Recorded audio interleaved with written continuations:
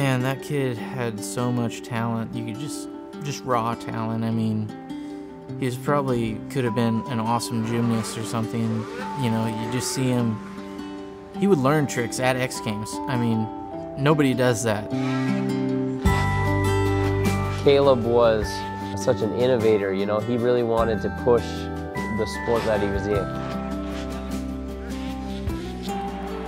Just really genuine, heartfelt, amazing human beings. Just, I mean, he was a really special, special guy. Just a generous guy, you know. He's always seemed to be happy, in a good mood, and, you know, he's a hard worker too. You know, I think the best thing that we can do to honor Caleb is to go out and ride, go out and have fun. We want to honor this guy by riding and doing what we love and doing what he loved. And that's really the only way I think we should do it.